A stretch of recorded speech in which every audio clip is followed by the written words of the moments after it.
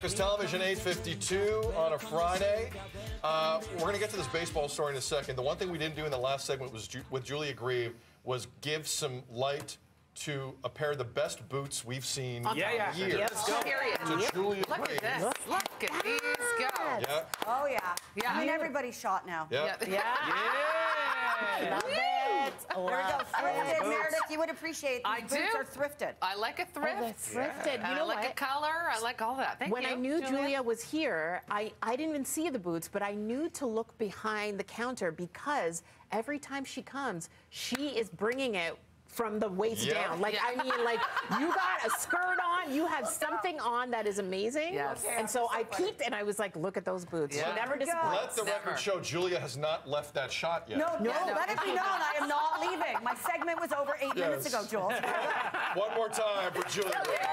She's amazing. Amazing. Got to come out of your shell at some point. Julia. Yeah, exactly. So shy. If only. Okay, let's get to this one here. Let's get cracking on this story. So the LA Dodgers were out in South Korea this week opening up the baseball season against San Diego. Shohei Ohtani, was he almost a J? I don't know, but it was a fun afternoon in December. He is one of the biggest stars in the world. That's his former team, the Angels. He's now a Dodger. Here's the controversy. His longtime interpreter was fired by the Dodgers amid gambling accusations. ESPN is reporting that $4.5 million was transferred from Ohtani's bank account to an illegal bookie in California. Federal prosecutors have confirmed that. Ohtani initially said he lent the money to his interpreter to cover some gambling debts, not baseball related, but other sports. That story then changed to Ohtani saying he was stealing money from my account. The story changed drastically. Sports betting is legal in 38 states. California is not one of them. ESPN is reporting the bookkeeper dealt directly with the interpreter in question, a gentleman named Ippei Mizuhara. Major League Baseball have said they are not looking at disciplinary action towards Ohtani yet. I don't have to tell you the history of betting on baseball and the sport of baseball. Pete Rose still has more hits than anyone else in the game and was banned for life. This is a serious, serious matter and a nightmare for any league when anyone at that level is even mentioned in this breath. Devo Brown, on a scale of 1 to 10, how much of an issue does Major League Baseball have here? If there's a little smoke and possibly a bit of a flame and fire towards Shohei, they have a huge problem. He's the face of the league right now. And if he is involved in any way and something like that comes out, watch out, because now you got to investigate everybody. Because we just saw that in hockey, wasn't it?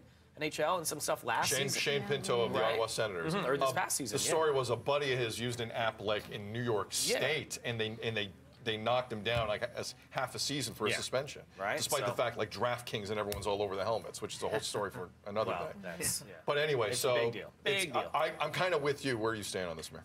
Well, it just seems to be that flip of the story. It's always interesting when there's one thing said and then there's a bit of a correction. And it's always thinking, well, but we heard the first part. And why did that get corrected if there wasn't, like you say, a little smoke, a little fire there? So it seems like the interpreter, that's the easiest limb to cut, so to speak, in this situation. Yeah, I'm with her. They've had a relationship for years, right? The interpreter and Shohei. So it is interesting to see that flip, like you said, Mayor, but also what MLB will do about this. If, like, transfers were made in Shohei Ohtani's name to an illegal bookkeeper, is that enough to discipline in the end? And could that discipline potentially be their, like, $700 million, $800 million player just getting cut from the league altogether?